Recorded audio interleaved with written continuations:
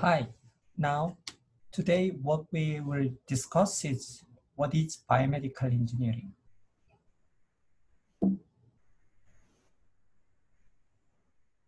So today we want to understand the subdisciplines of biomedical engineering with examples. So we will cover the following order: physiological modeling, biomechanics, bioinstrumentation, biomedical imaging, and biomolecular imaging and biotechnology, systems biology, and bioinformatics. Continued from last time, these are the list of subspecialties of biomedical engineering. And there are several examples that I covered a little bit. So as a first topic, I want to introduce about physiological modeling. So this is understanding and prediction of system behavior by use of mathematical models of the physiological systems. So for example, we would like to model blood flow in a vasculature or vascular network. Or we also want to model the networks of chemical reactions within the cell. So even single cell, inside the cell, there are inputs from outside of the signal, and inside the cell, there's nucleus, and with respect to various information, catch it from the outside, and it will generate expression profile of gene. And this chemical reaction is so complicated, but our knowledge now is trying to understand these biochemical reactions inside the cell so that we can maybe target cancer cells more effectively. And the last one, as an example of modeling of angiogenesis, or we call it as a neovascularization in tumor growth. So angio, which is in here, means blood, and genesis means a new formation. So angiogenesis allude as when cancer or tumor grows, they require to oxygen and nutrient supply. So they secrete factors which will grow blood vessels from existing vessels. So this new vascular growth is called angiogenesis. And physiological modeling allows us to even model this process. Let's say here, this I brought as an example. And from tumor, when the tumor grow and secrete factors which will allow new growth of the blood vessel to feed the tumor. So we can have computational modeling of 3D tumor growth and angiogenesis. And even for chemotherapy, which is a chemical treatment to stop the growth of the tumor, that evaluation we could use. So here, this concept of cancer and tumor growth and the relationship with the blood vessel gave us an insight how to treat cancer. So if the tumor growth depends on the new blood vessel formation to feed the tumor, one idea or hypothesis is we may stop the blood growth or angiogenesis, we may stop the tumor growth. So this is a famous so-called anti-angiogenic therapy hypothesis. So this is a little idea, but $1 million hypothesis. If we stop new vessel growth, we may stop tumor growth. Led the first a new drug called Avastin, which is anti-VEGF antibody drug, which has been approved with a combination of other chemotherapy drugs to stop or to treat tumors. So in that aspect, anti-angiogenic is a great concept to combat against cancer. Now, is there any other situation when the angiogenic growth may be promoted? For example, let's say someone suffers from ischemic heart disease. we may want a new vessel growth to help the organ which is affected by ischemia, which is a loss of blood supply, adequate blood supply to the tissue. So in that case, we can call it as a pro-angiogenic therapy. Now, as a second example, here I put this airway. So here you can see you have to be familiarized yourself with some of the terminologies of anatomy. So this is a trachea, and there's a right bronchus and left bronchus. It's called left main bronchus and right main bronchus. You can see there are big lobes are a little asymmetric, and from here, from the throat, glottis, and trachea, and left main bronchus. So modeling of these airflows in the bronchi can be important for some patients. So evaluating breathing patterns for patients with different lung diseases and quantifying the extent of disease in a particular patient may be important. So here we use a physiology and engineering approaches to model this and solve fluid mechanic problem so that you can see these a velocity map, which is a vector map, and even the speed can be color coded at different time and compute impedance, boundary condition, constant pressure boundary condition, etc.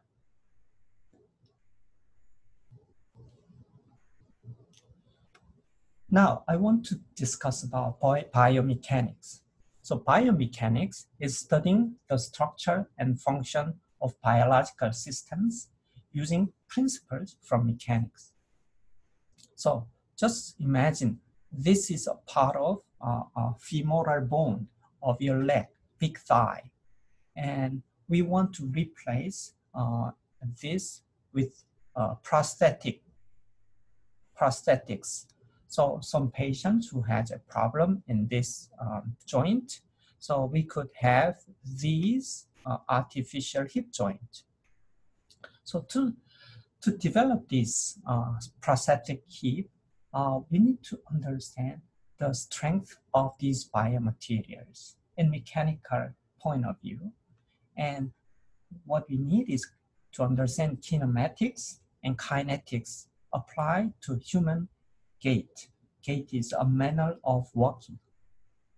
And we want to design mechanical replacements for hips, joints, heart valves, and various organs which is performing mechanical function. So first, mechanics. What is mechanics? It's a branch of applied mathematics studying motion and forces that produces motion.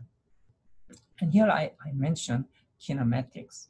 And kinematics is the motion of bodies and systems without consideration of the forces. So only the geometric relations are important in kinematics.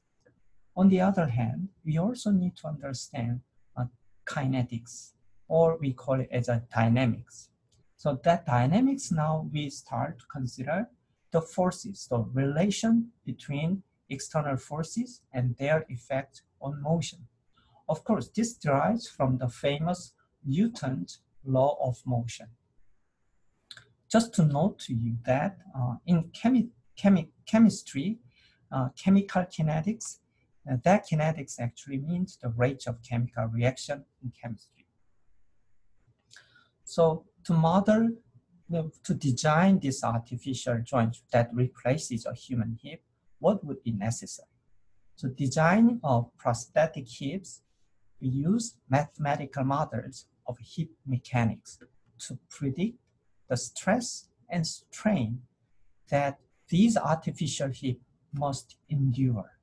So that mechanical consideration is very important.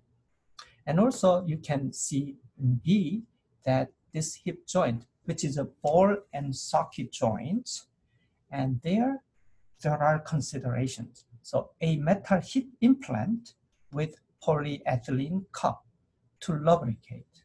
it's not only mechanical, but also lubrication has to be under consideration. So this X-ray images shows what is going on after this replacement. So when we talk about mechanics, we can consider maybe big scale. However, our body down to the tissue and cell and even inside subcellular organelle, and that molecular level, there are forces and motions involved. So even when we talk about biomechanics, that can get down to the cellular level too. So here I brought some examples of biomechanical assays used to probe cellular properties. So even we want to know the mechanical properties of the cell, and that complicated interaction with the environment can be very important in some situations. So for example, mechanical functions of cells such as cell motility. So we know that when there are outside insults such as bacterial attack or viral infection, our immune cells are very, very motile. This motility could be very important for our immune function. Also, another example is a cancer cell. So if cancer cells grow in one site in a primary position, it may not be that life-threatening. The problem of much of cancer death is from so-called cancer metastasis, which requires a cancer cell to grow, becoming invasive, and crawl out of its initial position to move to distant place where they explode, which become very difficult to treat. So for this process requires cancer cell to move, and that involves a mechanical function. Another example of biomechanics is biofluid mechanics of cardiovascular and respiratory system. So in some way, our body, especially cardiovascular or respiratory function, is very much mechanical too. At the same time, we also consider in biological tissues the heat and mass transfer.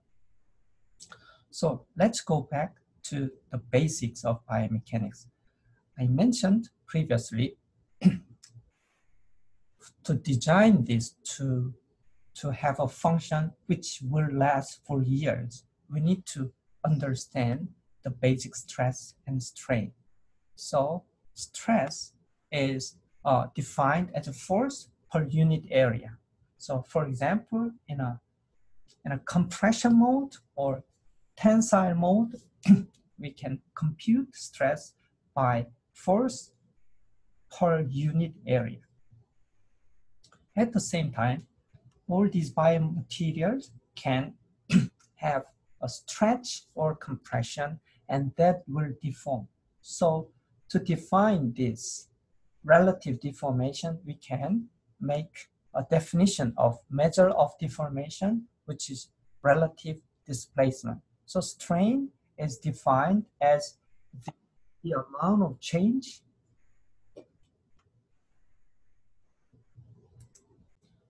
So strain is when there is a force, let's say extent, then the amount of displacement divided by its original length so that it can be normalized in relative displacement. In this interesting chart, you can see how we can probe a cellular mechanical properties. For example, we can use atomic force microscope to use a cantilever to measure very fine nanometer accuracy to poke on the cell surface with a functionalized probe to take it away or push to measure the cellular mechanical property near the cell surface. Similarly, we can use magnetic bead to attach on a cell, and this magnetic bead, you can use external magnetic field to twist, and then how the cellular mechanical response to be measured.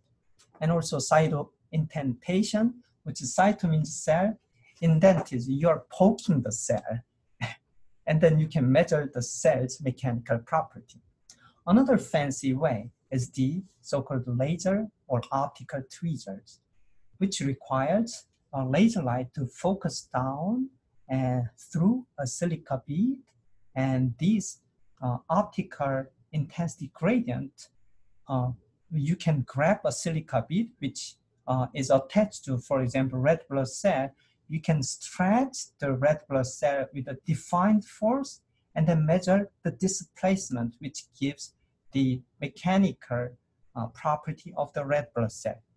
Or E, you can see this microplate stretcher, which attach the cell on the other side, and then you can exert a defined force and you can measure the displacement. And F, this is using a microfabricated post-array detector. So you can see the cells are sitting on top of this pillar post, which we know exactly the mechanical property. So this is a patterned surface, and you can see from the top view, when the cells move or spread, they exert forces their bottom, which is these posts, and you can see the posts movement and displacement from the wide field of view. Then you can compute which part of the cell bottoms are actually extending or contracting, and you can even compute the amount of force exerted because you know the mechanical property of this posts, microfabricated posts. And then G, you may have seen something like this in vitro fertilization movie. So this is called micropipette aspiration. And this is a cell, and you can have a tiny micropipette. Let's assume that you can suck it. Then if you have, you know how much of pressure of suction force, and you can measure the displacement of cell membrane to be inserted. Then you could compute where the mechanical, the cell stretching property. And H, you can see on top of a substrate, the cell, you can see shear flow. And this might be very important for studying endothelial cells, which is a lining cells inside our blood vessel, because blood, there's always a flow, and the property of the flow and these endothelial cells interactions very important in some disease such as atherosclerosis. And finally, this substrate structure is you can use the substrate as a soft membrane, and you can label focal adhesion complex, which is like a food process of a cell, and you can label it in this case with a blue. And you can use imaging when how the cell exert forces to the soft membrane to compute and understand the cell's force on its substrate. This is a reference, but we will talk about heart. So I want to show you the heart movement. So this is the human heart animation, very realistic from Wikipedia. And this heart, you can see this is the left part from what we see, but however, this is right side of that. So what you are seeing is like humans facing on you. So this is right ventricle, this is left ventricle, and on top, this floppy part is right atrium, and this is left atrium. So most of you probably know, but in a quick summary, so our body, the used body which consumes oxygen and nutrients will come into right atrium via superior or inferior vena cava, and that blood will pass through this valve into the right ventricle. This is deoxygenated, so it has to go to the lungs to fill with the new fresh oxygen and exchange it to CO2 content. So it has to go to lungs, it's called pulmonary artery, because pulmonary means lung. So the important thing is from the heart, when the blood comes from the heart to outside, we name it as an artery. while this is deoxygenated blood. So you can go to a right side of the lung, left side of the lung. And once it replenishes with a new oxygen, then it can come back to the heart through the pulmonary vein, and it goes to left atrium. And through this valve, it goes to left ventricle. You can see left ventricle has the biggest and thickest wall, which means it is the pump in our body. So through that pump of left ventricle, it goes pushing the blood throughout the body. So you can see this aorta. An aortic arch allows the blood goes to upper body and down throughout the body down. So you can watch this and you can notice the sequence of the valve opening because of this flow and direction. Now I want to talk a little more about the disease aspects of the heart. That valve can become diseased and problem for some people. So this is an example of a valve replacement. So this is called artificial heart valve, and this is coming from this article. So the A is the first animal implant. So throughout the medical history, the suffering person with a heart valve problem, he or she may need a new heart valve. So our human, especially Albert started animal implant trial. So he developed this bi-leaflet. You can see these two leaflets valve with a Dacron single layer sewing ring so that you can suture into the existing heart. And he actually put it into implant in a dog 2 days after there's a problem in the dog's heart. So he took out this heart and examined what happened. So this is left atrial view of thrombotic occlusion. And I have to explain you what is thrombotic occlusion. And here is a thrombosis, means a blood clot formed in here. You can see some of the dark ones over here, and that clot blocks this valve so that the function of the heart will be compromised. So he come up with, since then, humans come up with various ways of a better design. One of the design of this artificial heart valve is called cage bore mechanical valve. You can even understand from here, this bore, when the flow goes from down this direction, the bore is displaced and flow can go. But in the other direction, when the flow tries to go back, this bore will block, so function as a valve. So this restraining cage, occludal bore, and suture ring serves as a kind of mechanical valve. There's also even another kind, is bi-leaflet tilting disc mechanical heart valve. This may make a sound, but in general, these heart valves can last years nowadays. So we have developed this artificial heart quite much. Regarding to this blood clot, I want to explain you about this phenomenon of blood clotting. So a medical condition, if someone has a surgery and lying down in a patient bed for a very long time, or some people who have to sit down for hours and hours through a long distance travel, he or she may get in trouble if the blood doesn't flow, it is likely to clot. So that is a problem. You can see a deep veins of the leg. The veins do not have a lot of pressure difference to force the blood to push. Because of that, the veins usually have these valves, which allows the direction of blood flow only one direction.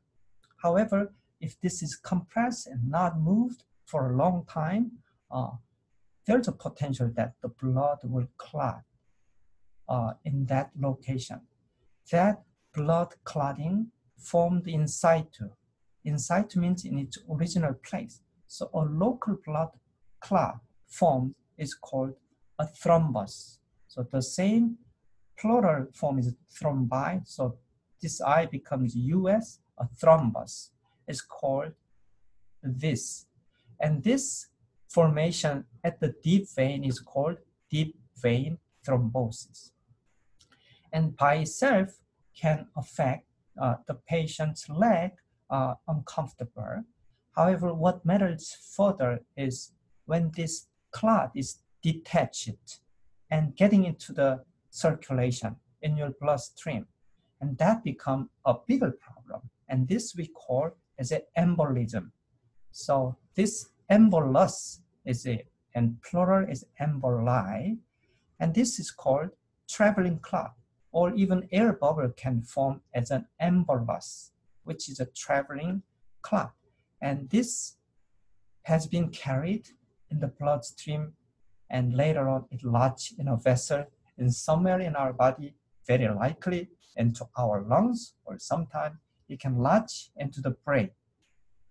And so the combination of this thrombosis and its main complication and a local in situ blood clot, thrombus, can travel and that become an embolus.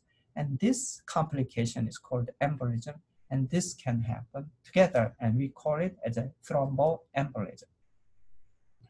So to prevent this condition, let's say if the patient cannot move on a bed, so we create this device, which is called sequential compression device. So sequentially compressing the affected part. For example, in this case, a leg with a pump can prevent this deep vein thrombosis from happening. So now I discussed physiological modeling and biomechanics. Next time, I will introduce bioinstrumentation.